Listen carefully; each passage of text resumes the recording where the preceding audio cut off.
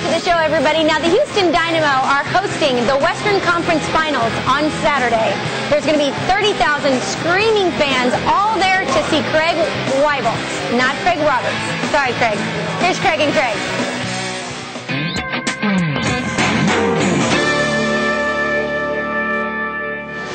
Hey, it's Craig back with Craig. As advertised, number 16, Craig WAIBEL, fine defender of your Fighting Houston Dynamo, defending champs.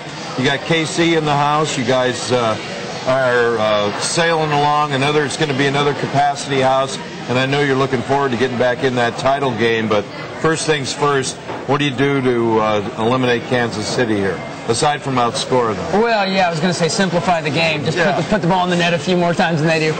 No, you know, the key is make sure our crowd's as obnoxious and rambunctious as they always are. Yeah. A little intimidation from the outside never hurts, and then they're not the most attractive team as far as offense goes, but they're very effective, obviously, to get where they've gotten. So a little defensive with a great counterattacking game, and that's really what they base their game off of. So we got to make sure we don't get isolated one-on-one defensively, and then offensively just get the job done.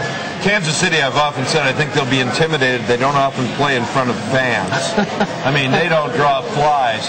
You could field strip a deer at midfield in Kansas City and no flies would arrive. You played them twice. You had the draw with them here, and then Patrick Ianni beats them there 1-0. What's your take on playing these guys again? I mean, I know it's kind of hard for me to get a handle on how good they are. Well, they match up well with us. Obviously, we don't score a lot against. There's teams we score a lot of goals against. There's teams we don't. This is one of them. So, if we can't put it in the net, it just keeps them in the game for a lot longer than it should be. I think we're the better team. I really do. I honestly believe that. It's just a matter of can we score early enough to make them get stretched out and have to come out of their shell. Your crowds have been unbelievable. The last game was probably the atmosphere as electric as any game that's been played here in any sport, and the same thing's going to happen this coming Saturday. I sure hope so. I mean, we gave them a lot of reasons to cheer last week.